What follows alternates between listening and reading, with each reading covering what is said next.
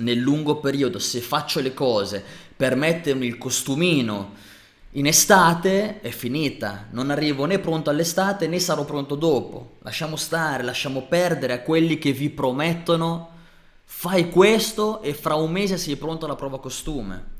Lasciate stare, fatemelo dire, queste puttanate, ok? Sono puttanate nella quale noi ci caschiamo a piedi pari, perché? Perché dentro vediamo quella roba lì una scorciatoia. Cavolo, io sono più furbo degli altri. Non mangio più, faccio solo dei beveroni, spendo 1000 € al mese e io sarò perfetto. No, ragazzi, non funziona così, non funziona così, non funziona così. Avrete speso sì 1000 € al mese, forse avete perso qualche chilo, ma un mese dopo siete esattamente punto a capo. Con il fatto che avete perso 2 mesi di tempo, non avete imparato niente e siete depressi perché avevate raggiunto l'obiettivo e poi ve lo siete fatto sfuggire dalle mani. E quello che succede è che incolpate voi stessi, perché non avete la consapevolezza che in realtà vi siete fatti fregare. Ragazzi, non esistono scorciatoie in niente nella vita, in niente, né dal punto di vista lavorativo né dal punto di vista del raggiungimento della forma fisica desiderata. Non esistono scorciatoie, che piaccia o meno. C'è una strada che è quella di fare del nostro meglio ogni giorno. Il nostro meglio non vuol dire essere perfetti, il nostro meglio vuol dire io ragazzi oggi ho fatto del mio meglio.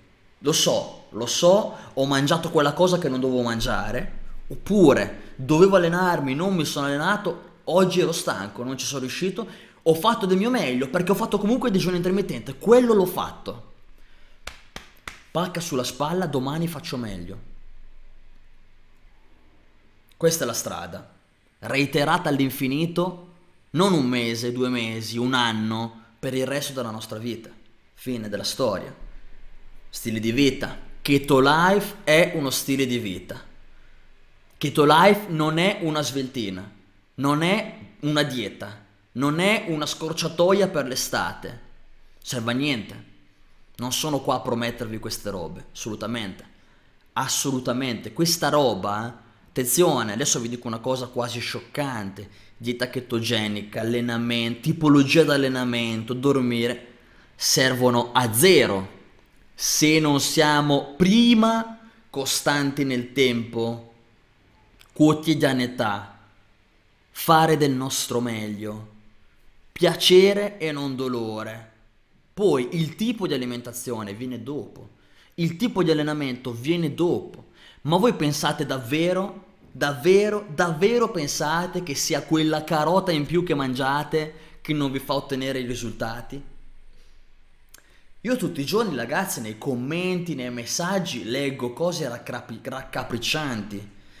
Forse deve essere stato quel pezzo in più di sedano che ho mangiato, quel pomodoro, ho mangiato 20 grammi in più di cipolla. Ma veramente pensate che siano queste le cose? Non lo so, non vi sto dicendo non sia così, è una domanda. Secondo me no. Ripeto, secondo me il problema non è la carota. Secondo me il problema non è la fragolina in più. Il problema è la costanza. Ragazzi, vuoi ottenere la forma fisica dei tuoi sogni? È facile. Mangia bene e allenati. È semplice, vero? E perché nessuno lo fa? Perché la difficoltà non è in queste due cose. Tutti sappiamo che dobbiamo mangiare bene, tutti sappiamo che in un qualche modo dobbiamo allenarci. Perché non lo facciamo? Perché queste sono le cose facili, ragazzi. Ripeto, torno a ripetere, al di là di chetogenica, al di là di alta intensità, la difficoltà sta nel mettere le giuste abitudini, i giusti comportamenti all'interno della nostra quotidianità e mantenerli con costanza. Se questa è la difficoltà, mi devo chiedere, ok, questa è la difficoltà. Coach, ho capito, è la difficoltà. Come posso fare per renderlo più semplice? Prendete un bel blocco note, prendete una bella biro e e vi iniziate a scrivere digiuno intermittente, alimentazione, no zuccheri, no cereali, allenamento ad intervalli di intensità, passeggiate, doccia fredda, eccetera, eccetera. E poi fate, questa non riesco, ci penserò poi. Questa ancora non riesco, ci penso. Sai che questa forse riesco già da adesso? Bene, questa la faccio. Check. Questa no, così non riesco, però se la faccio un po' più piccola ci riesco. Bene, la facciamo più piccola. Su 10 cose ne prendete 2, 3, massimo. E dal giorno dopo iniziate a farle all'infinito. Ci sono studi che dicono 21 giorni per creare un'abitudine, altri 33, altri 66. Sapete una cosa? Frega niente, tutti i giorni all'infinito. Quando sono diventate un'abitudine, quando iniziate a farle, che ancora neanche ci pensate, in automatico fate quelle cose, aggiungiamo una cosa nuova. E me ne frego dell'obiettivo, perché tanto non ho scelta. Non ho scelta che continuare a cercare e fare meglio. Aggiungo un'altra cosa.